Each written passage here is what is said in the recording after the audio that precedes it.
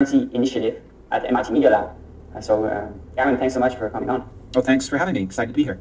Yeah, absolutely. So I remember I met you once very briefly at the Bitcoin Foundation conference and I asked you, how much does it cost a miner to conclude a transaction because it increases the propagation risk? And you said 11 cents.